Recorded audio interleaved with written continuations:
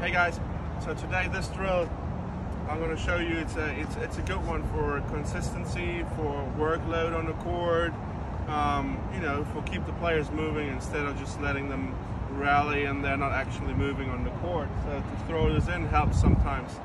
On the first round you will see I'm feeding down the line, so the player has to change the direction, and then make sure in the second video from behind you will see how the player feed from cross court, so the ball gets back, it has to be hit in the direction back where it's coming from. So it's very important to change your feeding position in all the drills, so the player always has to change direction or hits back in the direction where the ball comes from. So check it out.